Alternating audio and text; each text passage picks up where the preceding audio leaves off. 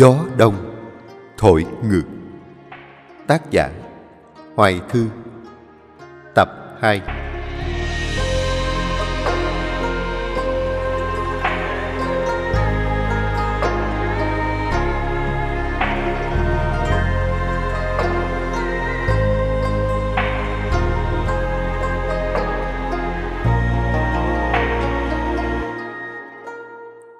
Khiêm ngồi xuống sofa. Thông cảm cho anh đi, công việc anh bận lắm. Hôm nay cũng là vì muốn gửi gắm cô em gái cho nên mới mạo muội xin được gặp em ở đây. Trời ạ, sao anh cứ khách sáo vậy? Chỗ của em, anh muốn tới lúc nào mà không được. Anh lúc này mới nhìn qua Hương, mỉm cười một cái xã giao. Chào anh gái, chị là Ánh, chủ của trung tâm Olive. Chắc anh Khiêm cũng đã giới thiệu cho em về chị rồi đúng không? Hương vui vẻ đáp. Dạ, anh ấy nói về chị rất nhiều, ảnh toàn là khen chị thôi. Nghe được Khiêm khen, Ánh cười tủm tỉm. Thật vậy à? Anh đã nói về em rất nhiều sao? Khiêm trả lời với thái độ khá là bình thản. Thì anh muốn đưa cô ấy đến đây cậy nhờ em mà, nên cũng phải kể với em nhiều một chút chứ. Tính ra Ánh cũng không còn là thiếu nữ, vậy mà ở trước mặt người đàn ông lịch lãm này lại yếu điệu e thẹn như con gái 18. Hương nhìn qua là biết Ánh có tình cảm đặc biệt với Khiêm rồi. Nhưng nhìn Khiêm thì thấy anh ấy cũng không có quan tâm gì đặc biệt đến Ánh cả. Khiêm vào thẳng vấn đề. Như anh có điện thoại bàn với em trước rồi đó. Anh muốn nhờ em hỗ trợ Hương trong khoảng thời gian này. Về vấn đề học phí, em cứ tính một lượt rồi anh sẽ chuyển. Ánh lập tức đổi sắc mặt. Anh thanh toán cho Hương sao? Đúng rồi, thật ra là cho cổ mượn, cho đến khi nào cô ấy thành công thì mới cần trả lại cho anh. Ánh thở phào nhẹ nhõm. Thì ra là vậy. Vậy thì anh khỏi lo. Nếu đã là người quen của anh thì em sẽ hỗ trợ hết mình. Ánh nhìn qua Hương thân tình mà nói tiếp. Chị cũng có biết qua hoàn cảnh đặc biệt của em. Nếu đã là chỗ em gái của anh Khiêm thì cũng như là em gái của chị. Em ở đây cùng luyện tập với chị. Bên cạnh đó hỗ trợ chị đứng lớp dạy cho các học viên mới. Tiền đứng lớp bù vào tiền học tập. Vậy đi, cho nó gọn gàng, ha, khỏi phải tính toán dài dòng mất công. Vậy có được hay không? Hương không có gì để mất, lại được Ánh nhiệt tình giúp thì có gì bằng. Cô đang định nói đồng ý thì bị Khiêm cắt ngang.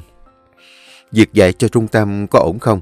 Hương nên dành nhiều thời gian để luyện tập vẫn hơn. Anh đã nói không có quan trọng về tiền bạc mà. Em cứ báo giá học phí của Hương. Anh không có muốn để Hương vì những chuyện khác mà sao nhãng vào học tập. Khỏi phải nói mặt của Ánh đơ ra như thế nào khi Khiêm thể hiện rõ việc bản thân lo lắng cho Hương. Hương biết cứ như vậy thì Ánh sẽ ghim mình mất, cho nên nhanh nhảu nói. Em đồng ý, em cũng thích được đứng lớp dạy cho học viên lắm. Ngày xưa em có học qua bộ môn giảng dạy, giáo viên luôn nói em có năng khiếu làm giảng viên mà. Anh Khiêm đừng có lo, em làm được. Ánh cũng hùa vô. Đúng đó anh. Với lại em cũng không có để Hương đứng lớp quá nhiều đâu. Em hiểu mình nên ưu tiên rèn luyện cho cô ấy vào tuyển quốc gia hơn. Thấy hai chị em Hương Ánh đồng lòng nên Khiêm cũng không có ý kiến. Cuộc thảo luận kết thúc và Hương sẽ bắt đầu đến trung tâm học tập vào ngày hôm sau. Hương rất chăm chỉ luyện tập, cũng không ngại vất vả mà dành hết thời gian rảnh rỗi để đứng lớp dạy thay cho Ánh. Hương hiền lành, không bao giờ than vãn nên Ánh cũng rất thích. Lịch trình của Hương cũng khá dày đặc. Buổi sáng thì cô tranh thủ viết tiểu thuyết để kiếm tiền chi trả cho việc ăn ở hàng ngày. Trưa đến chiều thì học nhảy, còn buổi tối thì đứng lớp dạy cho học viên. Thời gian đầu cô chỉ cần đứng dạy một lớp duy nhất vào các thứ lẻ trong tuần. Chỉ sau 1 tháng thì Hương đã hoàn toàn làm quen với công việc. Khiêm cũng bận rộn với công việc riêng.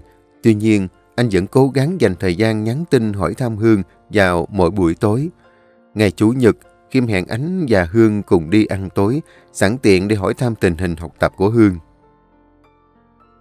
Hương ngồi trên xe máy chậm chậm lướt qua phố phường đông đúc ngày cuối tuần, khiến cho Hương nhớ về khoảng thời gian có Bảo ở bên cạnh. Thời sinh viên là Bảo lúc nào cũng cạnh cô, đưa cô đi khắp nơi trên chiếc xe máy đời cũ. Bây giờ, Cô như quay trở lại cái thời cô còn thanh xuân, nhiệt huyết, phấn đấu bằng mọi giá để có thể thành tài, có thể trở thành một cô gái tài năng để xứng đáng với thầy Đức. Thầy Đức, người đàn ông mà cô yêu đơn phương, cũng là người dạy dỗ truyền cảm hứng cho cô với bộ môn khiêu vũ này. Hương vẫn vậy, vẫn nhiệt huyết như khi xưa, nhưng người cô yêu đã không còn là thầy Đức, và người luôn kề vai sát cánh cô, cổ vũ và chăm sóc cho cô mọi lúc cũng không còn trên đời này nữa. Càng nghĩ càng buồn, càng nghĩ càng nhớ, những tưởng hai người sẽ có được hạnh phúc viên mãn sau khi Hương chữa lành thính lực. Ai ngờ, ông trời cho Hương điều này thì lại lấy đi của Hương điều khác.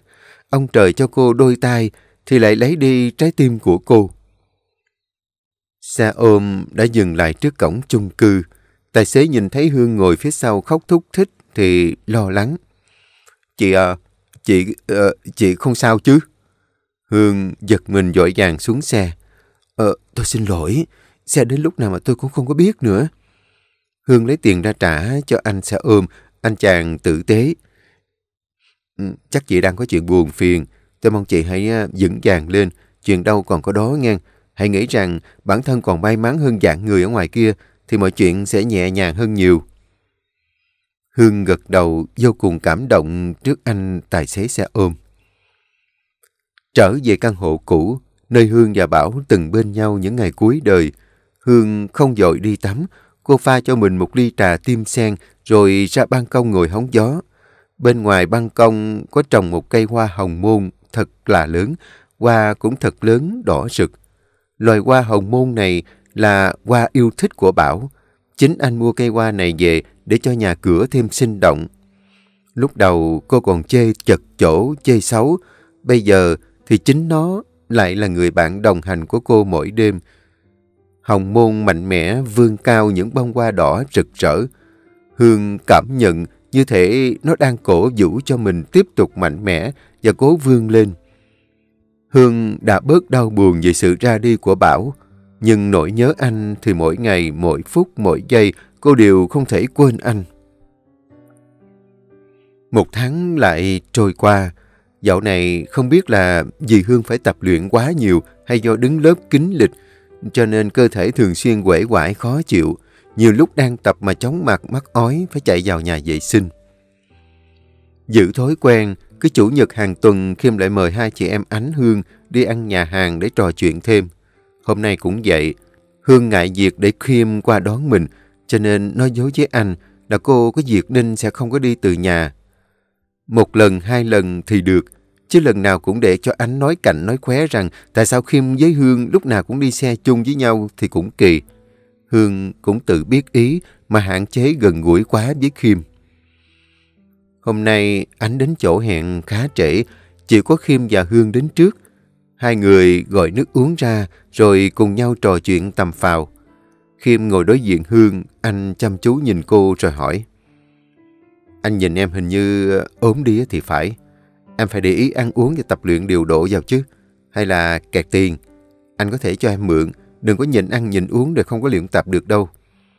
Hương cười đáp. Dạ, em không sao. Mấy hôm nay em hơi chán ăn một chút, cho nên chắc là xuống cân. Em cũng mới mua thêm thuốc bổ uống rồi. Anh an tâm đi. Ai chứ em là người yêu cơ thể của mình lắm. Anh đã nói sẽ quan tâm em đến cùng mà. Nên nếu để em có vấn đề gì, anh sẽ rất áy náy. Anh đối xử tốt với em chứ. Anh có tâm rất tốt.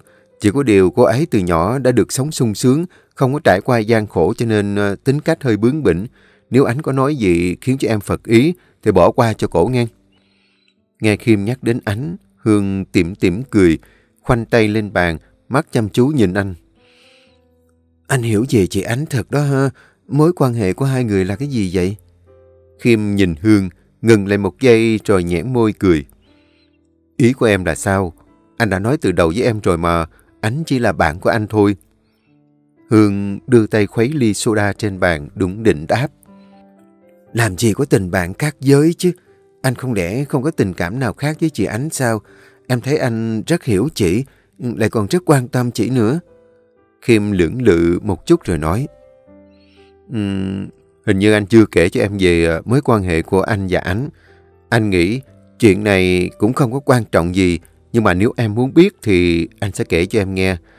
Chỉ sợ em nghĩ ngợi xấu về anh thôi, chứ đối với anh các mối quan hệ của anh mình đã yêu là yêu, đã bạn là bạn, không có bao giờ nhập nhằng. Anh đã 40 rồi còn gì, lại còn là dân kinh doanh. Anh không có cái kiểu thả thính rồi kiếm em gái mưa, em gái nuôi, bạn gái thân, không có cái gì đâu. Hương gật gù đáp. Trời rồi, anh càng làm cho em tò mò hơn đó. Có cái việc gì mà anh phải rào trước đón sau nhiều như vậy?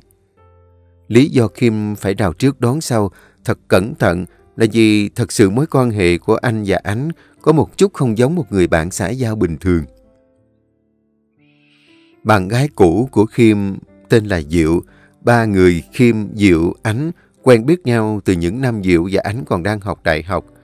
Diệu và Ánh là bạn rất thân với nhau, tính ra còn có chút họ hàng xa. Diệu và Ánh đều là những vận động viên khiêu vũ thể thao tài năng. Diệu không phải mối tình đầu của Kim, nhưng là mối tình anh yêu lâu nhất, 5 năm. Tuy nhiên, sau khi ra trường, định hướng phát triển của cả hai không có giống nhau nên đã chia tay. Ánh không thích ở Việt Nam, chí hướng vươn tầm quốc tế. Kim thì muốn phát triển ở trong nước, mặc dù còn rất yêu Diệu, nhưng vì anh không có muốn ngăn cản bước đường phát triển của cô nên đồng ý chia tay. Cho đến tận bây giờ, đã 5 năm trôi qua, nhưng Kim vẫn chưa có thêm một mối tình nào khác. Đối với Ánh, vì lúc trước khi còn quen Diệu, anh và Ánh cũng thường gặp gỡ nhau nên cũng tính là thân. Tuy nhiên, đối với Ánh, anh chỉ giữ mối quan hệ bạn bè xã giao. Lâu nay cũng hạn chế nói chuyện. Vì sợ cô ấy hiểu lầm tình cảm của anh. Chỉ cho đến 2 tháng gần đây vì chuyện của Hương nên anh mới quyết định thân thiết với Ánh hơn một chút. Kim khẳng định. Rồi nghe, anh đã giải thích rõ rồi đó. Từ nay em đừng có gán ghép anh với Ánh, biết chưa? Hương gật đầu lia lịa. Trời rồi, em có gán ghép bao giờ ở đâu. Nhưng mà em thấy chị vừa đẹp vừa giỏi, tính cách cũng tốt nữa. Sao anh không có thích chị? Hơn nữa, cả hai cũng có thời gian quen biết nhau lâu như vậy. Không lẽ anh không có chút rung động nào với chị sao? Kim nghiêm túc nhìn vào mắt của Hương. Anh khẳng định một lần nữa là không. Đối với anh, trên đời này tối kỵ nhất là việc thích bồ của bạn, thích bồ của anh em thân hữu. Hai là thích bạn thân của người yêu cũ. Hai cái thứ này chỉ khiến cho mối quan hệ thêm rắc rối và tồi tệ hơn mà thôi.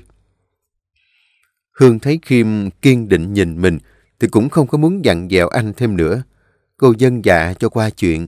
Tuy nhiên, trong lòng lại cảm thấy Ánh có hơi đáng thương. Ánh tới nơi, lúc nào cũng xuất hiện xinh đẹp lộng lẫy khiến cho Hương chỉ biết nhìn bằng ánh mắt ngưỡng mộ và thèm thuồng. Ánh rất tự nhiên ngồi xuống ghế bên cạnh Kim. Xin lỗi, đã để anh với Hương đợi lâu nghe. Em có lịch đi làm đẹp. Không may, nay đông quá người cho nên chậm trễ. Kim cười. Đâu có sao đâu. Anh với Hương cũng chỉ mới tới thôi. Nói chuyện với nhau tầm phào một chút đó mà. Vậy sao? Hai người nói chuyện cái gì vậy? Có nói gì em không đó? Kim như sợ Hương sẽ khai ra chuyện anh vừa mới nói với cô nên vội đưa menu cho Ánh. Thôi, gọi món đi đã. Bé Hương đợi đồ ăn đến đói xanh cả mặt rồi kìa. Ánh bị đánh lạc hướng ngay tức thì. Cô nàng vui vẻ nhìn vào menu rồi gọi món một cách nhanh chóng. Đang ăn uống vui vẻ bình thường, bất ngờ khi nhà hàng mang món cuối lên là một món cá sốt măng thì Hương mắc ói. Cũng may cô bụm miệng kịp, vội vàng đứng lên chạy vào nhà vệ sinh. Kim thấy vậy thì vội đứng lên định đuổi theo Hương thì Ánh níu tay giữ lại. Anh ở đây đi, để em đi theo Hương cho. Một lúc sau Ánh trở ra chỉ có một mình. Kim cau mày. Hương đâu rồi? Sao em không ở trong đó với cổ? Ánh thong thả ngồi xuống. Hương nói bị rối loạn tiêu hóa thôi. Anh đừng có lo. Cổ nói với em ra trước, cô ấy sẽ ra sau. Mặt Kim lộ ra vẻ không hài lòng. Đáng lý em nên ở bên cạnh Hương, đợi cô ấy ra cùng chứ. Ánh hơi dẫu môi. Anh cứ làm quá lên à. Hương lớn rồi chứ phải là trẻ con đâu. Kìa, cổ ra rồi kìa. Hương xuất hiện từ xa. Cô mỉm cười báo hiệu cho Kim biết là mình ổn. Ánh nhìn thấy mặt của Khiêm nghiêm trọng, tỏ ra lo lắng thái quá cho Hương, thì trong lòng hơi khó chịu. Tuy nhiên, Hương chưa bước được về tới chỗ ngồi, thì đã ngã xuống đất bất tỉnh nhân sự. Khiêm và Ánh vô cùng hốt hoảng, vội vàng chạy tới. Anh đỡ Hương ngồi dậy, vỗ vỗ vào má của cô. Hương, em sao vậy Hương? Cả người cô lạnh ngắt. Khiêm không suy nghĩ nhiều, vội ẵm cô lên. Anh ra lệnh cho Ánh. Em đem cái túi của Hương đến đây rồi gọi taxi, mau lên. Ánh răm rắp nghe theo lệnh của Khiêm. Bản thân cũng không cảm thấy có chút áy náy. Cô rõ ràng thấy Hương ổn rồi mới để cô ấy một mình. Sao bây giờ lại thành ra như thế này chứ? Hương đã tỉnh lại, nhưng vẫn còn nằm trên giường bệnh để truyền cho xong cái chai nước biển. Ánh, Khiêm và bác sĩ đứng bên cạnh giường của cô. Bác sĩ kiểm tra cho cô một lần nữa rồi nói: Từ nay phải sinh hoạt điều độ, đừng có nhịn ăn nhịn uống sẽ hại đến em bé đó nghe. Thì không hiểu à, cô này vô tư như vậy là cùng đó. Đã 3 tháng rồi mà không để ý. Hương cười ái ngại. Dạ, cháu cảm ơn bác sĩ, cháu nhớ rồi. Bác sĩ rời đi, Hương lại cười vả lả với Khiêm và Ánh đang nhìn mình vẻ ngao ngán. Khiêm quay sang nói với Ánh: Thôi, Hương không sao rồi. Anh ở đây đợi Hương truyền nước xong sẽ chở cô ấy về. Em về trước đi Ánh. Ánh mặc dù không muốn rời đi, tuy nhiên ở đây đã hết phận sự nên đành gật đầu. Em giữ gìn sức khỏe ngang, tạm thời nghỉ ngơi mấy hôm tĩnh dưỡng cho khỏe cái đã, rồi hãy đến trung tâm. Mấy cái tiết dạy của em chị sẽ cử người khác cho. Dạ, em cảm ơn, xin lỗi chị nhiều lắm, em đã làm phiền chị. Không có sao, có em bé là tin vui, sao phải xin lỗi. Thôi, về nhà nghe, mai rảnh chị sẽ qua thăm em. Không có cần đâu chị à, cảm ơn chị, chị về cẩn thận. Hương định nhổm dậy để tiện Ánh, nhưng Ánh đã cản lại. Cô có vẻ rất vui vẻ và ân cần với Hương. Thôi, nằm im đó đi, không có cần ngồi dậy đâu, chị về nghe. Đợi Ánh đi rồi, Khiêm và Hương nhìn nhau. Hương cười ái ngại. Khiêm kéo cái ghế nhỏ bên cạnh giường ra và ngồi xuống bên Hương.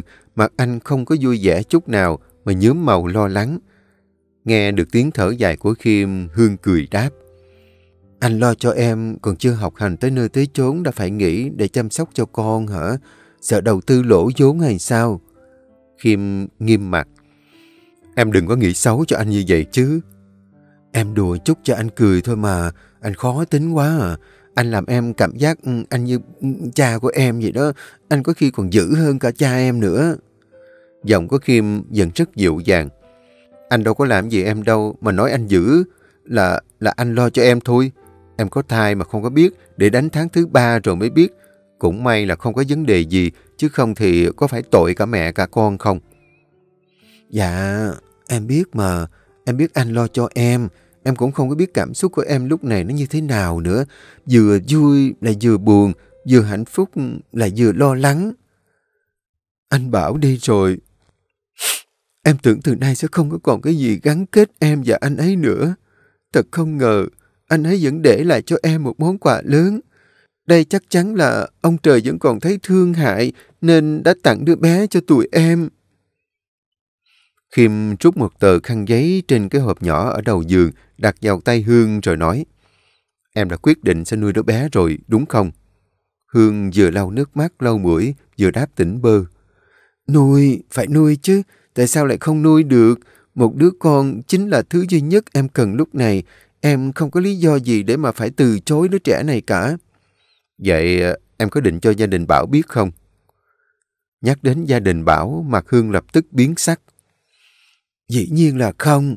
Mẹ anh ấy không có ưa gì em cũng không có muốn liên quan đến họ.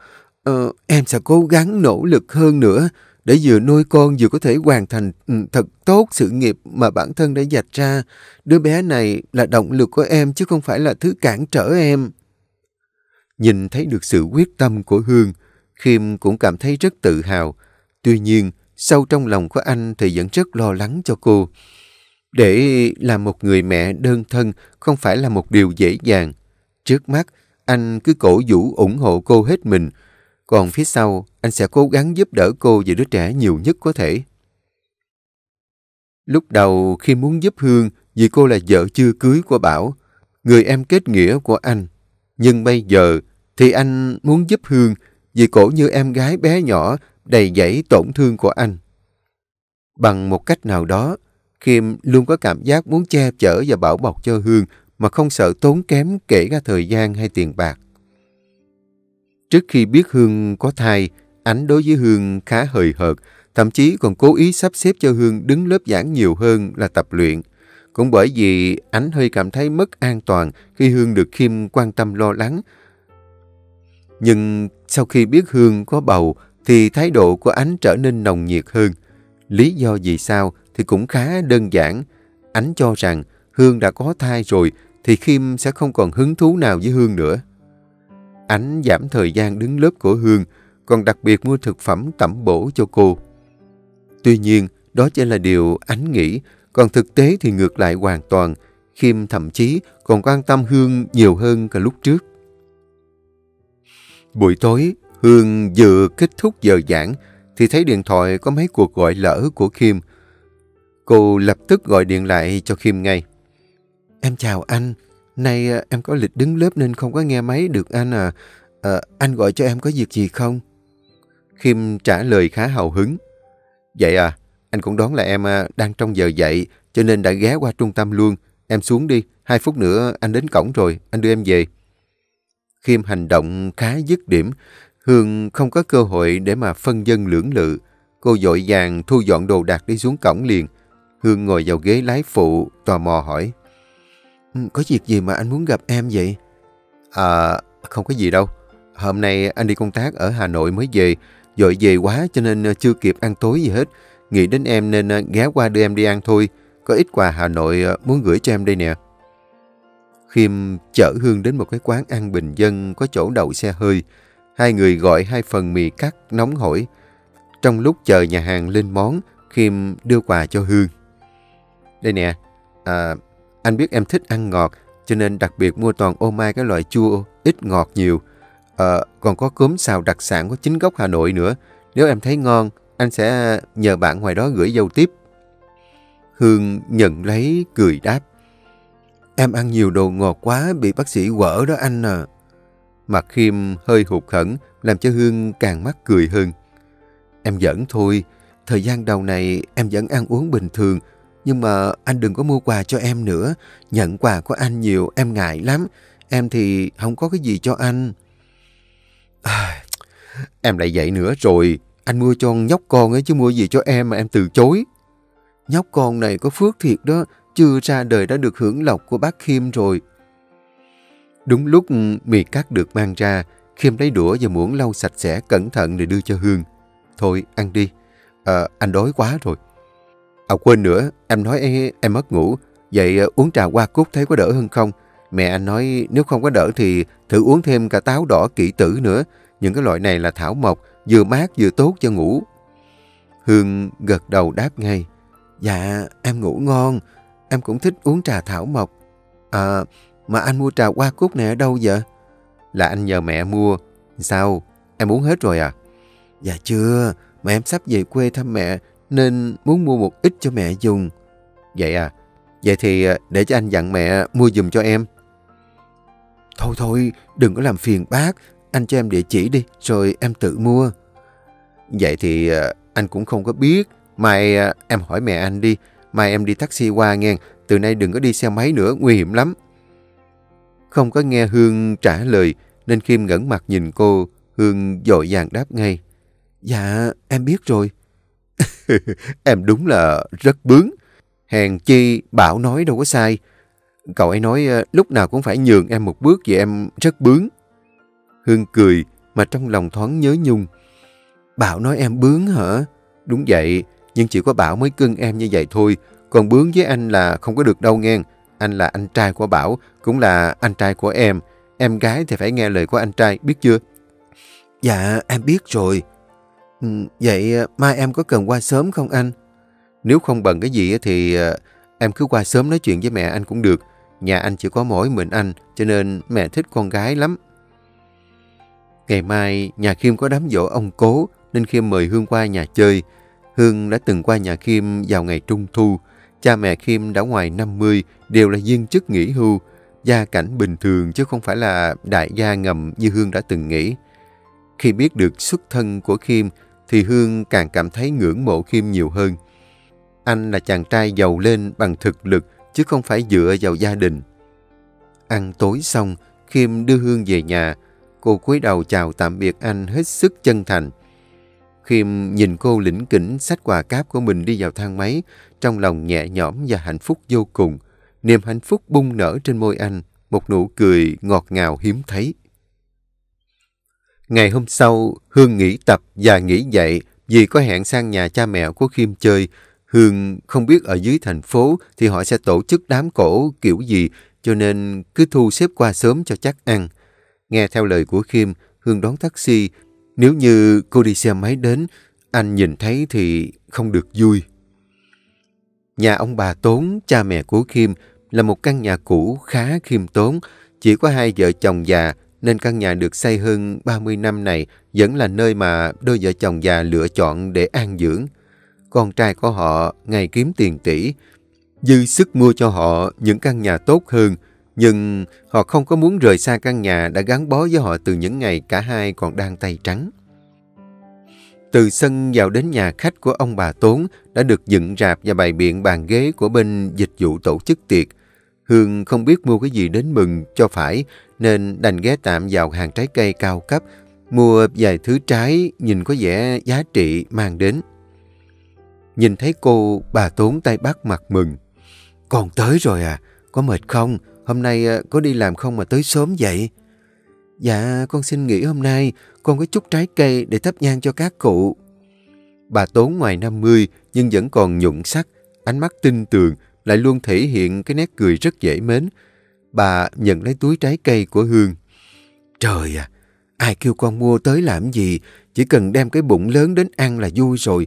Nói là đám giỗ các cụ, nhưng thực chất chỉ là cái cớ để hẹn các con các cháu đến nhà chơi cho vui thôi. Lý do ông bà Tốn thương Hương cũng không lạ. Hoàn cảnh cô vốn đáng thương như vậy, ai mà không có động lòng trắc ẩn chứ. Thêm vào đó, họ cũng coi Bảo không khác gì con trai ruột. Vì vậy, xem Hương cũng như con gái của mình. Khi ở trong một môi trường lành mạnh, ngập tràn yêu thương như thế này, Hương lại cảm thấy bản thân thật sự rất may mắn. Trong xã hội này, có những người rất coi trọng xuất thân như bà Thanh, mẹ của Bảo, nhưng cũng có những người chỉ coi trọng tình cảm như bà Tốn, mẹ của Khiêm. Sau khi biết mình có thai, thì đây là lần đầu tiên Hương về thăm mẹ. Không chỉ là về thăm mà còn là vì muốn thuyết phục mẹ cô hiểu được rằng cô chọn giữ lại đứa bé là một điều đúng đắn. Cậu em út cùng mẹ khác cha của Hương tên là Tùng. Tùng là con trai của người chồng thứ hai của bà Hiền. 3 năm trước, cũng vì không có chịu được tính gia trưởng của ông ấy mà bà Hiền đã quyết định ly hôn. Tùng vẫn ở với cha, nhưng những ngày cuối tuần thì tranh thủ về thăm mẹ. Hôm nay, biết Hương từ thành phố về thì đích thân ra bến đón cô. Ngày xưa Hương ghét Tùng lắm, cô không coi nó là em trai của mình. Ngược lại, Tùng lại rất quý cô, luôn miệng gọi chị hai. Cái gì cậu em cũng nghe lời cô hết. Dần dà Hương cũng đã không còn ác cảm với Tùng. Bây giờ đã coi Tùng là em ruột của mình. Tùng nhìn thấy chị thì lập tức chạy tới, giành xách đồ đạc bỏ lên xe máy. Chị hai, chị mệt không? Chắc say xe khó chịu lắm hả? Hương lắc đầu, định đáp, thì nhăn mặt ôm miệng chạy lại gốc cây mà ói mửa. Hương sợ nhất là đi xe khách đường dài. Cô bị sợ mùi xăng dầu và mùi máy lạnh. Biết chắc chị mình say xe nên Tùng đã mua sẵn nước lọc cho Hương súc miệng, còn mua thêm một ly trà chanh cho Hương uống lấy sức. Cậu em mới lớp 10 thôi nhưng đã rất ra dáng người lớn, vừa chu đáo vừa tinh tế. Sau bữa cơm gia đình, Hương mang quà của mình đã chuẩn bị ra tặng cho mẹ, không quên lấy một phần nhỏ để Tùng đem về cho ba của thằng bé. Dù Hương không có thích ông ấy, tuy nhiên thương Tùng nên Hương cũng không có muốn vạch rõ ghét thương khiến thằng bé cảm thấy tủi thân đâu. Thấy món nào Hương cũng nói là anh Khiêm mua biếu khiến cho mẹ tò mò. cậu Khiêm này đối tốt với con ha. Có khi nào là có tình cảm với con không? Hương vội vàng phủ định ngay. Không có đâu mẹ. Anh ấy tốt với con vì con là bạn của Bảo đó. Con nói với mẹ nhiều lần rồi mà. Anh Khiêm với Bảo thân thiết với nhau như anh em ruột đó. Mới nói dứt câu thì điện thoại của Hương reo lên, là Khiêm gọi tới. Anh hỏi thăm xem cô về đến nhà chưa.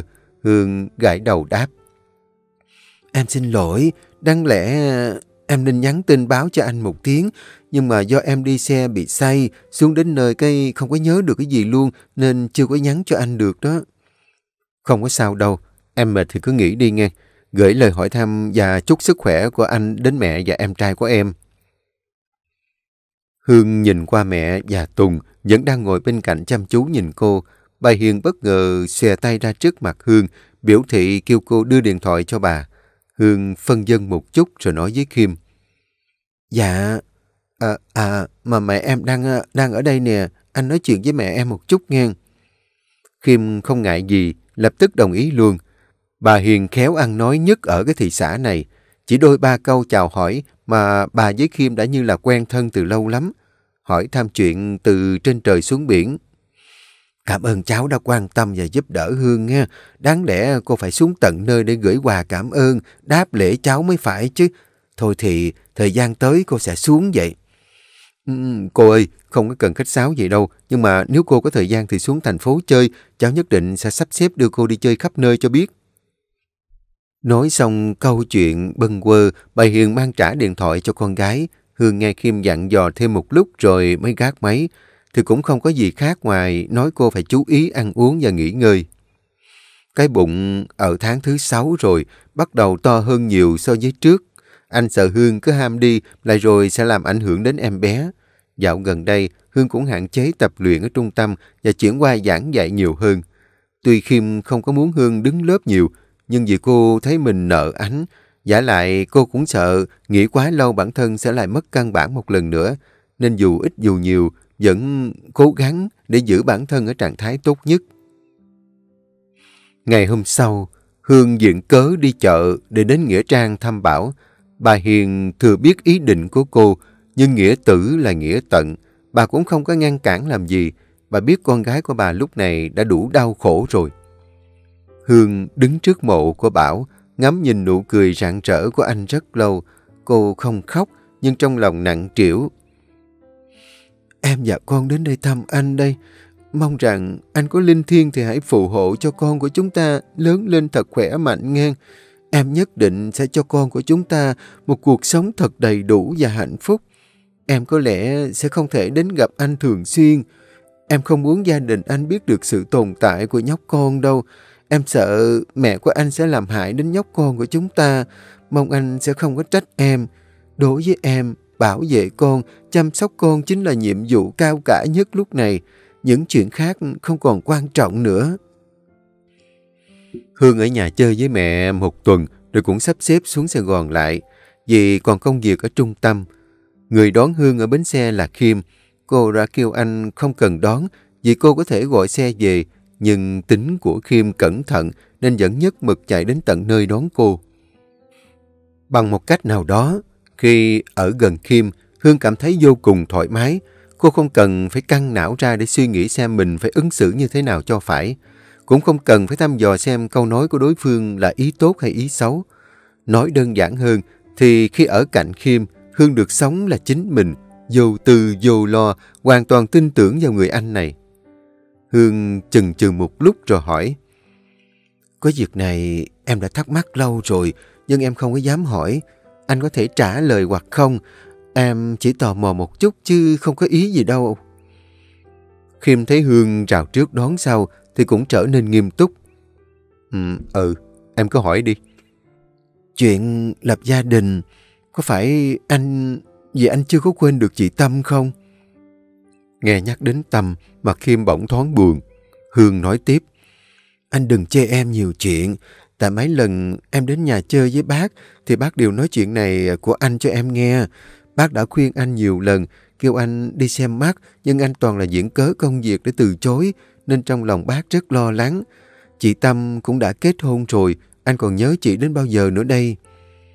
Khiêm nghe đến đây thì bật cười nhẹ.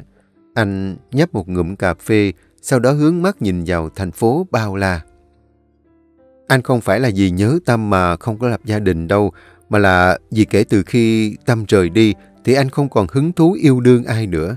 Anh biết mọi người xung quanh thấy anh không yêu đương hẹn hò thì cũng thắc mắc và lo lắng lắm.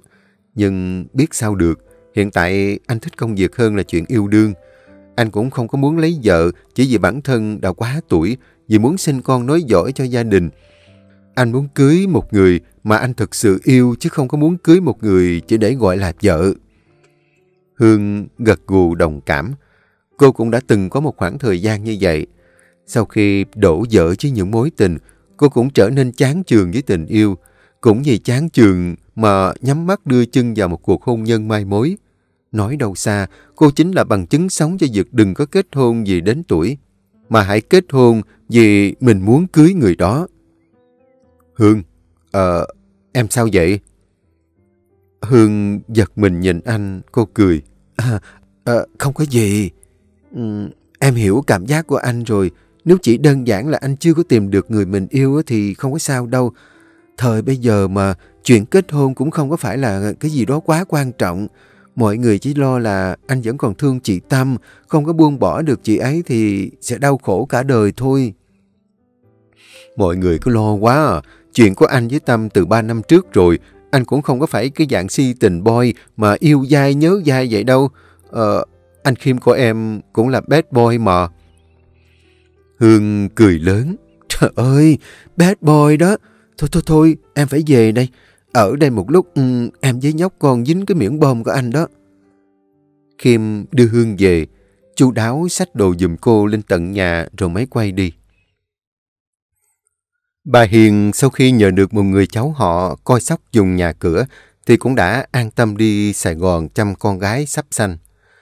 Như lời đã hứa hẹn, Khiêm mời bà Hiền qua nhà cha mẹ của mình ăn cơm, vừa là để mọi người làm quen, vừa là để chúc mừng anh vừa hoàn thành một dự án lớn. Khiêm đang định đậu xe để vào nhà thì Hương nói: Anh à, chị Ánh nói chân của chị ấy bị bong gân nên không có thể tự đi xe qua đây được. Anh có thể qua đón chỉ được không? Khiêm thoáng lưỡng lự. Tuy nhiên, vì anh đã mời cô ấy đến nhà chơi nên cho dù thế nào cũng phải nhiệt tình đón cô ấy mới được. Khiêm gật đầu đáp: em gọi báo chị ấy, bây giờ anh sang nhà đón luôn nghe. Hương vui vẻ gật đầu, đợi Khiêm lái xe đi xa rồi mới gọi cho Ánh. Chị ơi, anh Khiêm đang qua đón chị đó, chị chuẩn bị đi nghe. Giọng có Ánh trong điện thoại vô cùng vui vẻ. Vậy hả? Anh ấy chịu đón chị à? Vậy được rồi, để chị chuẩn bị ngay đây. Hương cúp máy, bỗng dưng thở dài một hơi. Vì giúp cho Ánh mà lừa Khiêm đến nhà đón cổ, cô cũng không có biết mình đang làm đúng hay sai nữa. Hương chép miệng. Thôi kệ đi, dù sao cũng không phải là làm cái chuyện xấu. Nói xong thì Hương rảo bước đi vào nhà. Hương và mẹ được gia đình Khiêm rất quý, cũng bởi bà Hiền rất khéo việc cư xử, lúc nào cũng gửi quà quê cho ông bà Tốn để cảm ơn. Ánh đến nhà với cái chân khập khiễng thịt, phải để Khiêm dìu vào trong. Ánh coi vậy mà miệng lưỡi cũng rất khéo. Cô ta dù đã lâu lắm rồi không đến nhà ông bà Tốn, nhưng họ vẫn còn nhớ Ánh rất rõ. Ánh vẫn như mọi khi, thể hiện rõ việc mình có tình cảm đặc biệt với Khiêm. Ánh liên tục gắp đồ ăn cho anh, luôn miệng gọi anh Khiêm, khen anh nức nở trước mặt mọi người. Ngược lại với sự vui vẻ hồ hởi đó của mọi người, Khiêm chỉ cười nhạt cho qua. Anh lộ rõ vẻ khó chịu trên nếp trán hơi cau của mình. Đối diện với anh, thấy anh lâm vào cái thế khó xử, khiến Hương cũng không vui vẻ gì. Lúc này, cô hơi hối hận vì đã tiếp tay cho Ánh. Và cũng qua đây, cô xác định được chuyện rằng đêm đó dường như cả hai người không có xảy ra chuyện gì cả. Nếu có, thì chắc chắn là do Ánh đã chủ động. Mà cũng không hiểu sao biểu hiện không có thoải mái của Khiêm lại khiến cho Hương có một chút vui vẻ trong lòng. Tại bệnh viện, bà Hiền mắt đỏ que đi theo sau một cô y tá. Cô ơi cô, xem con gái tôi thế nào với. Con bé đau quá, nó đau từ tối hôm qua tới bây giờ hơn 10 tiếng rồi đó cô à. Cô y tá bực bội đứng lại mắng. Mấy bác này phiền quá à. Làm như có một mình con gái bác sanh vậy đó. Ở đây có bao nhiêu người đi sanh, họ có phiền như bác không? Bác sĩ nói chưa đẻ là chưa có đẻ, cố chịu đi. Nói xong thì cô y tá quay ngoắt bỏ đi. Bà Hiền lại đành quay về sảnh chờ. Hương ngồi bên cạnh Linh, mặt nhợt nhạt ướt đẫm mồ hôi. Một tay cô bám vào thành ghế, một tay siết chặt tay em gái. Cô cắn môi đến tím tái vì cơn đau nơi bụng dưới như đang muốn xé toạc cơ thể ra. Thấy mẹ trở về, Linh sốt ruột hỏi ngay. Sao rồi hả mẹ?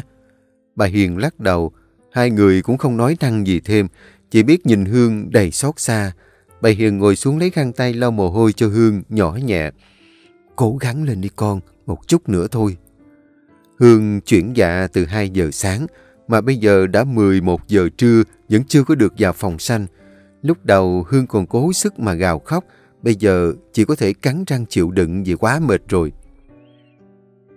Linh hỏi mẹ. Mẹ ơi, không có đưa phong bì cho bác sĩ được hả? Thế này thì chị Hương ngất xỉu đó. Đã đưa rồi, nhưng mà ai cũng đưa nên cũng không có ăn thua. Không phải hồi nãy bác sĩ có ghé qua xem chị con rồi đó làm sao? Tiền bây giờ cũng không có làm được cái gì đâu con à. Đúng lúc đó, Khiêm hớt hải chạy tới, nhìn thấy Hương bơ phờ yếu ớt dựa vào ghế, khiến anh không còn để ý gì xung quanh cả.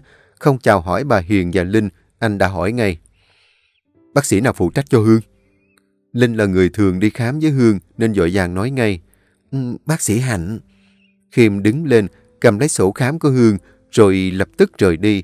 Ánh mắt bà Hiền và Linh lập tức sáng ngời, cứ như nhìn thấy đấng cứu thế xuất hiện vậy. Hương còn một chút tỉnh táo, liền theo thào hỏi Linh. Em gọi cho anh Khiêm hả? Linh hiểu ngay ý của Hương là gì nên cau mày nói. Giờ này chị còn để ý mấy cái chuyện đó nữa. Anh Khiêm đã nói có cái gì phải gọi cho ảnh mà. Hơn nữa, không phải anh ấy là cha nuôi của nhóc con hay sao? 5 phút sau, Khiêm chạy đến cùng một y tá và một chiếc xe lăn. Khiêm không nói nhiều, lập tức ẵm Hương ngồi lên xe lăn rồi đẩy cô đến phòng sinh ngay lập tức. Bằng cách nào đó, Khiêm đã sắp xếp cho Hương vào phòng chờ sanh. Để giảm đau đớn kéo dài cho cô, họ quyết định chích thuốc kích sinh cho cô mở cửa tử cung. Có Khiêm đến, mọi chuyện tiến hành vô cùng nhanh gọn. Trong lúc đợi Hương ngắm thuốc, Khiêm vẫn không rời cô, đứng bên nắm tay cô và cổ vũ. Em giỏi lắm, chỉ còn một chút nữa là xong rồi, đừng có sợ. Hương nhợt nhạt nở nụ cười.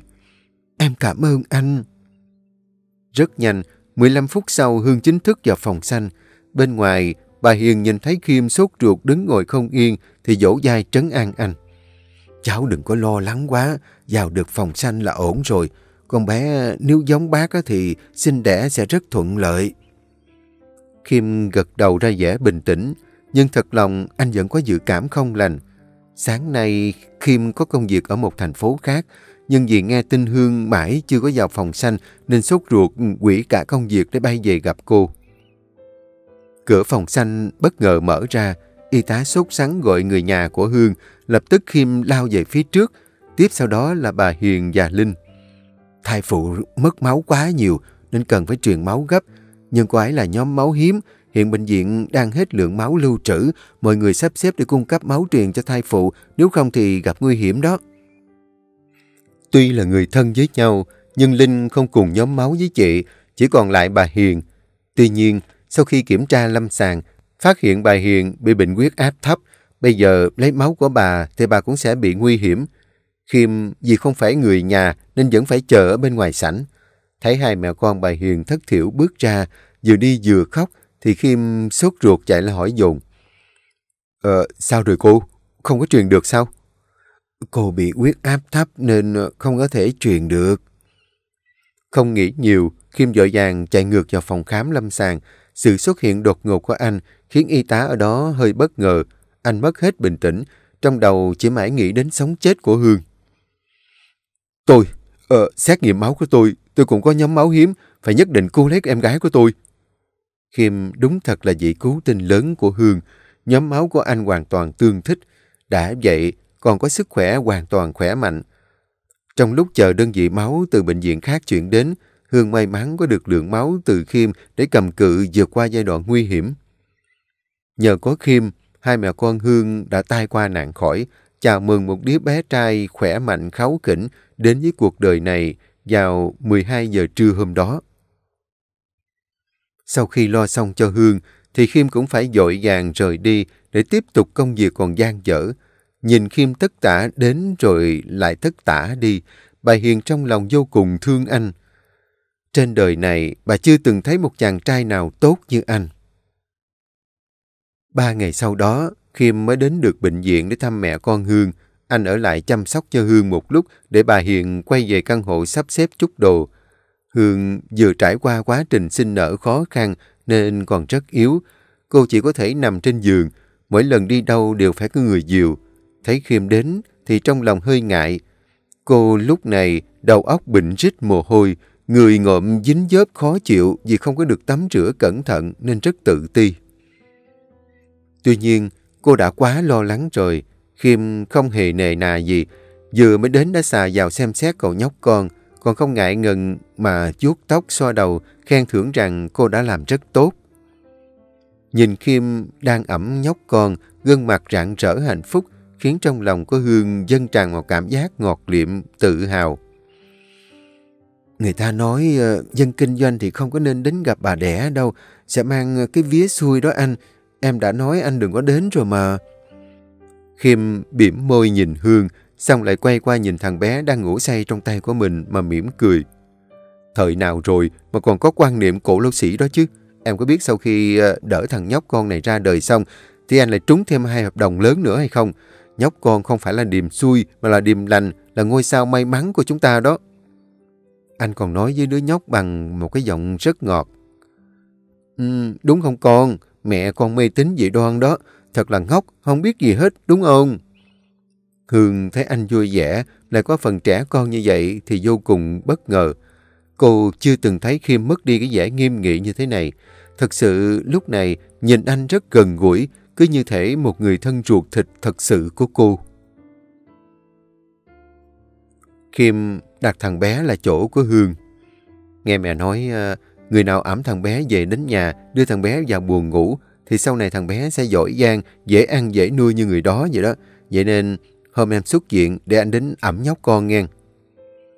Hương bật cười, làm cho phần thân dưới cũng nhói theo, làm cô phải ôm bụng. Trời ạ, anh mới mắng em mê tín dị đoan xong mà bây giờ anh lại nói chuyện còn mê tín hơn nữa. Khiêm hơi bị quê, tuy nhiên cái miệng chống chế thì ai làm lại anh. Anh nói thì không có tính, vì anh có kiểm chứng mà. Khiêm không tài nào dứt nổi ánh mắt ra khỏi nhóc con. Anh vừa đưa 2 ngón tay chạm nhẹ vào má thằng bé, vừa hỏi Hương.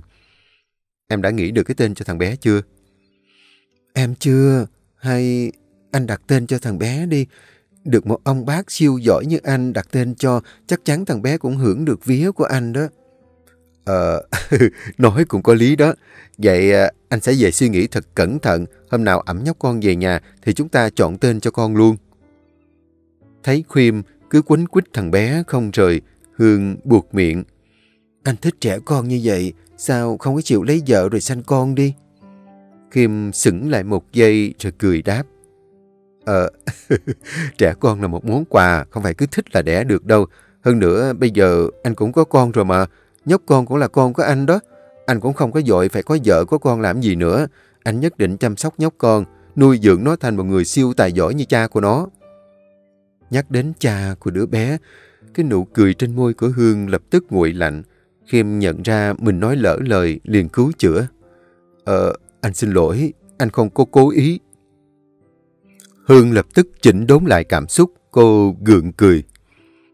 Không có sao đâu anh nói đúng mà. Em cũng mong nhóc con có thể lớn lên và thành tài, không có thể được như anh thì cũng phải như Bảo. Cả hai đều là những chàng trai tốt. Em buồn là vì chợt nhớ đến anh ấy thôi. Đáng ra người sẽ đặt tên cho thằng bé là Bảo mới phải. Vừa mới sinh xong nên tâm lý của Hương cũng dễ xúc động hơn. Mới nói dứt câu, cô liền bật khóc nức nở vì tủi thân. Khiêm không biết phải làm sao, chỉ đành ngồi bên dỗ về cô, chờ cho cô bình tâm lại mà thôi. 1 năm sau, vì căn hộ của Hương quá nhỏ nên tiệc sinh nhật 1 tuổi của nhóc Phúc được tổ chức tại nhà của ông bà Tốn.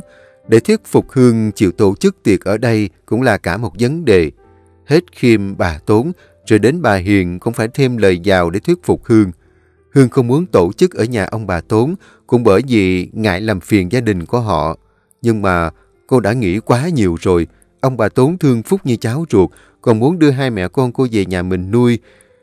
Với gia đình họ thì Hương không khác gì con cháu trong nhà từ lâu lắm rồi. Nhưng đối với Hương thì việc họ tốt với mình nhất định phải luôn biết ơn và cảm tạ. Tuy nhiên, không có được gì họ tốt với mình mà quên mất liêm sỉ, quên mất tự trọng. Phúc được 1 tuổi, trộm vía nó lớn nhanh như thổi, trắng trẻo đẹp trai như tranh vẽ. Thằng nhóc cũng không có quấy mẹ, không có bệnh vặt, là một cậu bé mà người mẹ nào cũng muốn xin vía. Bảo Phúc không chỉ là phúc của gia đình Hương mà còn là cục cưng của gia đình Khiêm. Thằng bé đến nhà ông bà nội nuôi thì cứ như ông vua con vậy đó. Hết người này đến người kia truyền tay nhau ẵm bồng. Con của mình được người người yêu thương, đó là điều hạnh phúc nhất của một người mẹ. Mà Bảo Phúc cũng rất lanh lợi. Dường như nó biết ai thương nó nhiều thì nó sẽ theo người đó chắc nịch luôn. Và người mà thằng bé mỗi lần gặp là bám lấy không buông, đó là Khiêm, cha nuôi của nó. Không ai nói ra, nhưng Hương biết họ đều đang ngấm ngầm muốn kết hợp Hương với Khiêm. Tuy nhiên, cả anh và cô đều biết rằng không thể. Hương không ghét Khiêm, nhưng ở trong tim cô vẫn còn hình bóng của Bảo. Mỗi lần nghĩ đến việc cô sẽ yêu người đàn ông khác, cưới người đàn ông khác, thì cô lại thấy bản thân có lỗi với Bảo rất nhiều. Và cả Khiêm nữa, anh không nói ra, nhưng cô nghĩ chắc anh cũng có cùng cảm giác với cô. Bảo là người anh em tốt nhất của anh mà, làm sao anh có thể yêu vợ của em trai được chứ? Cứ nghĩ như vậy, nên Hương và Khiêm vẫn giữ một khoảng cách nhất định. Sau hơn 1 năm, Hương cũng bắt đầu quay trở lại luyện tập. Tuy nhiên, mối quan hệ của cô và anh thì không được như trước kia. Vì điều gì thì ai cũng biết rồi đó. Chuyện của Khiêm nhận Bảo Phúc làm con trai, gia đình Khiêm lại coi Bảo Phúc như cháu ruột. Có giải thích thế nào thì cũng khó khiến cho cõi lòng sực lửa ghen tị của anh dịu xuống được. Vì anh không muốn làm mít lòng Khiêm nên vẫn chấp nhận để Hương tiếp tục tập luyện tại trung tâm. Tuy nhiên, anh không còn miễn phí cho cô nữa. Bảo Phúc còn nhỏ nên chưa thể gửi trẻ được, vậy nên mẹ Hương vẫn ở lại coi cháu thêm 1 năm. Đợi cho thằng bé đủ tuổi thì bà có thể trở về quê tiếp tục công việc ở quê được. Hương cũng không nhận đứng lớp nữa mà dành trọn thời gian để luyện tập. Thời gian còn lại thì cô vẫn tiếp tục làm thêm bằng cách viết tiểu thuyết trên mạng. Vừa mới sanh con xong, cơ thể của Hương cần phải tập luyện cực khổ mới có thể lấy lại dốc dáng ban đầu. Đây cũng là thời kỳ Hương tăng cân nhiều nhất, cơ thể xồ xề xấu xí nhất. 1 tuần đầu quay lại tập luyện, nhìn cơ thể của mình, Hương vô cùng bất lực. Sau những buổi tập, Hương ngồi nhìn mình trong gương mà chỉ muốn khóc. Khắp cơ thể cô chỗ nào cũng là mỡ thừa. Buổi chiều Hương vẫn đang nỗ lực tập luyện lại những cái động tác cơ bản cùng bạn nhảy, thì Ánh tới, nhìn thấy cơ thể nhiều khuyết điểm cùng với sự vụng về của Hương trên sân tập. Ánh liền âm thầm nở nụ cười giễu cợt. Thấy cô phạm lỗi nhiều lần vì tay chân không còn linh hoạt, thì Ánh vô cùng vui vẻ. Hương không biết cái điều đó, cô vô tình nhìn thấy Ánh đứng bên ngoài cửa thì lập tức dừng tập, bước đến vui vẻ. Chị tới lúc nào vậy? Sao con có gọi em? Ánh đổi thái độ rất nhanh, cô ta vui vẻ bước vô. Thấy hai người đang luyện tập chăm chỉ nên chị không có muốn làm phiền. Thế nào? Tập luyện lại cũng 1 tuần rồi, thấy khả quan hơn không? Em vẫn còn phải giảm cân nhiều hơn nữa. Em nặng quá, Danh không có giữ nổi em luôn, toàn là bị tuột tay. Ánh xém thì phục cười. Cũng may đã kiểm soát được, cô nàng ra vẻ thông cảm. Thôi không có sao, cứ từ từ mình giảm. Còn 3 tháng lận mà, 3 tháng em có thể giảm cân và lấy lại phong độ chứ. Hương ngạc nhiên. Sao lại là 3 tháng hả chị? À, chị mới nhận được thông tin cuộc thi khiêu vũ thành phố 3 tháng nữa sẽ diễn ra. Đây là tin mật của đoàn thể thao thành phố báo trước cho chị chuẩn bị đó. Em cũng nên cố gắng để tham gia cuộc thi này nghe. Lần này nếu em có thể đạt giải nhất ở cuộc thi thì việc vào tuyển quốc gia sẽ nhanh hơn nhiều đó. Chỉ tiêu năm nay của đoàn thể thao quốc gia chỉ có 10 người thôi. Em phải cố gắng lên đó. Vào dự bị của đội tuyển quốc gia cũng được, nhưng mà nhất định phải cố gắng. Hương đơn thuần ngây thơ không biết ý tứ chơi bài của Ánh trong câu nói đó, vẫn lia lịa gật đầu rồi cảm ơn rối rít. Ánh nhìn qua Danh, đá mắt rất tình với anh chàng này. Cố lên nghe em, ráng dịu chị Hương một chút, cuối tháng chị bồi dưỡng sức khỏe cho. Danh vẫn cười, vâng dạ cho có lệ, nhưng khi Ánh đi rồi thì mặt anh ta lập tức trở nên lạnh lùng. Danh bước về phía Hương. Hồi nãy chị Ánh nói cái gì với chị vậy? Hương vẫn đang bận suy nghĩ về sự kiện kỳ thi khiêu vũ thành phố nên không có nghe Danh hỏi. Đến khi cậu ta gọi cô lần thứ 2, cô mới hử hả trả lời. Hả? Chị Ánh thông báo về cuộc thi khiêu vũ thành phố 3 tháng nữa. Chị ấy nói hai chị em mình cần nhanh chóng chuẩn bị. Dù không biết tại sao, nhưng giác quan của Danh cho thấy Ánh không có thực sự tốt với Hương. Đặc biệt là anh đôi lần bắt gặp Ánh nói không có tốt về Hương với những cô gái khác trong trung tâm. Đại khái là nói Hương rất giỏi diễn vai đáng thương nên đàn ông xung quanh Hương ai cũng chết mê chết mệt cô. Danh tuy chỉ mới gặp Hương có 1 tuần, nhưng tính cách của Hương xấu tốt, anh có thể cảm nhận được. Danh nhỏ hơn Hương 2 tuổi, cũng có vài thành tích tốt trong quá khứ. Lâu nay, cậu vì mãi không có tìm được hào quang cho mình, cho nên cũng bỏ bê không có luyện tập. Nhưng sau tất cả nông nổi của tuổi trẻ, Danh vẫn thấy việc khiêu vũ là niềm đam mê lớn nhất của mình. Anh có năng khiếu, nhưng cần phải chăm chỉ hơn để có thể thành một vận động viên chuyên nghiệp. Và cho dù Ánh có ngon ngọt dỗ dành Danh như thế nào, thì Danh vẫn nhất định chọn Hương làm bạn nhảy. Điều này làm cho Ánh càng tức thêm. Cả hai tập luyện đến tối muộn mới kết thúc. Lúc Hương đang thu dọn đồ đạc chuẩn bị về, thì Danh vội vàng chạy đến hỏi. Chị có bận cái gì không? Đi ăn tối đã rồi hẳn về. Hương đeo túi xách lên vai, cười đáp. Hôm nay chị có hẹn rồi. Hương quay người bước ra cửa, Danh cũng đi theo sau cô. Hai chị em mình tập với nhau cũng lâu rồi, mà em chưa có mời chị được bữa nào. Chị nhất định phải sắp xếp đi ăn với em một bữa đó nghe. Cậu không thấy tôi đang phải siết cân hay sao mà còn rủ đi ăn? Hương chỉ nói đùa, nhưng Danh nghe thành thật nên mặt hơi buồn. Hương áy náy quá, liền bật cười dội đáp. Tôi giỡn thôi, tôi nhất định sẽ đi ăn với cậu mà. Đợi đoạt giải trong cuộc thi thành phố đi, lúc đó chúng ta sẽ nhậu một bữa thả ga, chịu không? Danh vui vẻ đáp ngay. Chị hứa đó nghe. Hương vẫn vội đi ra cổng, đáp qua loa. Hứa mà. Đúng lúc đó, Hương và Danh nhìn thấy Khiêm bước ra khỏi xe. Anh mở cửa xe đợi Hương bước đến. Nhìn thấy sự xuất hiện của Khiêm khiến mặt của Danh hơi đanh lại. Nét cười trên môi đã biến mất. Hương quay qua chào Danh. Thôi, bạn của chị tới rồi. Chị về trước nghe. Hẹn mai gặp em. Khiêm đón Hương bằng nụ cười tươi. Hôm nay tập mệt không? Nhìn em vẫn tươi quá hả? Mệt đó thì có mệt, nhưng mà vẫn phải tươi chứ anh. Vừa lái xe, Khiêm vừa hỏi. Anh chàng đẹp trai hồi nãy là bạn nhảy của em à? Dạ, cậu ấy nhỏ hơn em 2 tuổi, cũng từng đoạt giải lớn của thành phố đó anh. Vậy thì tốt rồi, cậu ấy sẽ hỗ trợ cho em được rất nhiều đó. Muốn ăn tối rồi hẳn về không? Thôi, ăn ở bên ngoài dễ lên cân lắm. Em chỉ còn 3 tháng nữa để chuẩn bị, em phải siết cân nhanh chóng mới được. Khiêm nhìn qua Hương rồi cười. Cũng tiếc thiệt ha, nhìn em đang mũm mĩm rất là đáng yêu mà. Trời à, người ta đang rầu thúi ruột mà anh còn chọc nữa. Hai người vừa về đến cửa thì đã nghe giọng của bà Hiền vang lên. Ba mẹ của Phúc về rồi kìa. Thằng bé đang ngồi chơi ở thảm lập tức đòi bò ra cửa với cái mặt bầu bĩnh và cái miệng mới có 2 cái răng, vô cùng đáng yêu. Để giảm cân, Hương đành dành thời gian nhiều hơn cho việc luyện tập. Sáng cô tập thể dục thể hình, chiều thì đến trung tâm luyện kỹ thuật với Danh. Thời khóa biểu của Hương không có nổi một chỗ trống. Mấy ngày sau, buổi chiều tại văn phòng làm việc của Khiêm, anh đang đọc hợp đồng dự thảo thì chợt nhớ lại hình ảnh Danh với Hương đi với nhau, tươi cười hạnh phúc.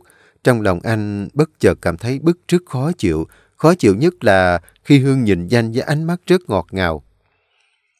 Trong lòng Khiêm chợt nghĩ, Hương là vợ của em trai mình không thể để một người không có tốt tiếp cận vợ của em trai mình được. Nhìn cái cậu trai trẻ đó là biết chưa có chín chắn rồi. Nếu mà Hương quen cậu ta, chắc chắn sẽ khổ. Không được, mình phải tìm cách ngăn chặn họ mới được. Nghĩ xong, anh lập tức rút điện thoại ra gọi cho Hương. Chuông điện thoại đổ rất lâu mà Hương không nghe máy. Nghĩ rằng Hương đang bận tập luyện cho nên không nghe, vì vậy anh không có gọi nữa. Tuy nhiên, đầu óc linh hoạt của anh lại tưởng tượng ra vô vàn cảnh thân mật của Hương với Danh trên sàn nhảy, làm cả người anh nóng bừng. Hương xinh xắn, tính tình dễ gần mà lại còn độc thân, chắc chắn là gu của mấy anh chàng.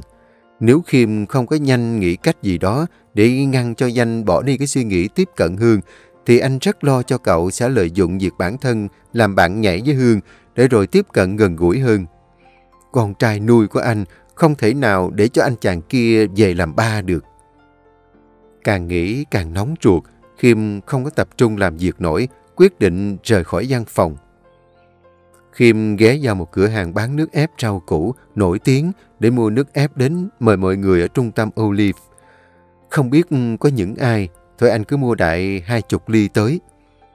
Tự dưng đến gặp Hương bất thình lình cũng không có hay cho lắm. Nếu mà cô biết, hổng chừng còn chửi anh là biến thái nhiều chuyện, xen vào cuộc sống của cô cũng nên. Vậy là Khiêm gọi cho Ánh vậy mà nghe máy ngay lập tức, giọng vẫn ngọt ngào như muôn thuở. Em nghe đây anh. Anh vừa xong việc nên nhân tiện ghé qua mời nước mọi người. Em có ở trung tâm không? Dạ có chứ. Vậy khi nào anh tới? Chắc khoảng 10 phút nữa. Giờ đợi em ở văn phòng nghe. Dạ. Ánh tắt máy. Xong thì vui xém nhảy cẩn lên. Cô nàng đang tập dở với bạn nhảy. Nhưng nghe nói Khiêm sẽ đến cũng không có cần thiết nữa. Lập tức giải tán. Rồi vội vào nhà vệ sinh chỉnh trang. Lúc Ánh đi về phía văn phòng thì cũng là lúc Danh bất ngờ ẵm Hương trên tay, chạy học tốc về phía phòng y tế. Ánh hốt hoảng đuổi theo, định hỏi xem có chuyện gì, thì có một bóng người còn lao nhanh hơn cả cô. Kẻ đó đụng vào vai cô xém làm cho cô ngã lăn quay. Ánh đang định mắng thì nhận ra là Khiêm. Khiêm lao đến chỗ Hương. Danh đã đưa Hương vào phòng y tế để cô nằm ngay ngắn trên giường bệnh với gương mặt xanh xao. Khiêm lo lắng hỏi Danh. Hương bị làm sao vậy? Y tá đẩy hai người đàn ông ra xa để bản thân thăm khám cho Hương. Danh cũng khá ngạc nhiên khi thấy Khiêm đột nhiên lại xuất hiện ở đây. Tôi cũng không biết nữa. Hương đang tập luyện thì bỗng dưng than chóng mặt rồi chị ấy xỉu luôn à. Y tá cùng lúc đưa ra kết luận. Chắc cô ấy nhịn ăn nên bị thiếu chất. Bây giờ truyền nước cho cô ấy là khỏe lại thôi. Ở trung tâm này tôi cũng không có lạ cái gì. Mỗi lần sắp đến kỳ thi đấu, thể nào cũng có vài cô phải nằm phòng y tế. Ánh cũng có mặt nãy giờ, nhưng Khiêm không hề để tâm. Cô ta đành phải tự mình lên tiếng để chứng minh sự có mặt của mình. Chắc Hương sốt sắng giảm cân để chuẩn bị cho cuộc thi thành phố đây mà. Cũng tội cô, sinh nở xong cơ thể không còn được như ý. Lời của Ánh cứ như hòn sỏi ném vào thinh không, không có ai thèm quan tâm cả. Ánh mắt của Khiêm và Danh đều đang tập trung cả vào Hương. Y tá cắm kim truyền cho Hương xong thì nhìn ba người. Bây giờ Hương cần nghỉ ngơi, truyền nước chắc phải đến hơn 1 tiếng lận. Mọi người cứ đi làm việc của mình đi. Ánh lấy cớ hỏi Khiêm. Anh Khiêm à, không phải hồi nãy anh nói chuyện muốn gặp em sao? Chúng ta sang văn phòng nói chuyện đi. Mắt Khiêm không rời khỏi Hương một giây nào. Anh đáp khá lạnh nhạt. Anh có để nước ép cho mọi người ở văn phòng đó. Em chia cho mọi người giùm anh đi. Hương đang bị bệnh thế này, anh sẽ ở đây coi chừng cổ. Hai người cứ đi làm việc của mình đi. Cả Danh và Ánh đều không muốn rời đi. Tuy nhiên nhận ra mình có ở lại thì cũng thừa thãi nên đành chịu. Ra khỏi phòng y tế, Danh hỏi nhỏ. Chị Ánh à, người đàn ông đó là thế nào với chị Hương vậy? Sẵn đang hậm hực, Ánh cáu bẳn nhăn nhó. Không là ai cả. Hai người họ thì có thể có quan hệ gì chứ? Danh thì lại thật thà.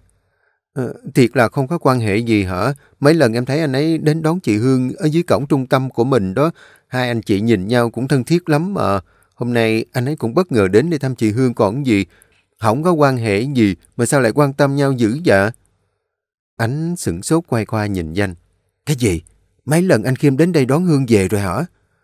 Dạ, mấy lần trước rồi nè. Em với chị Hương đi về thì thấy anh ấy đợi sẵn ở dưới cổng đó.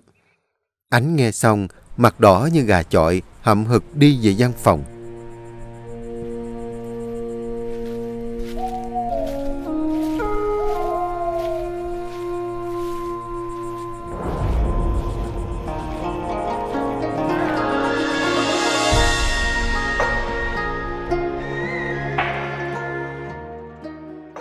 Quý vị và các bạn vừa nghe xong tập 2 của bộ truyện Gió Đông Thổi Ngược, tác giả Hoài Thư.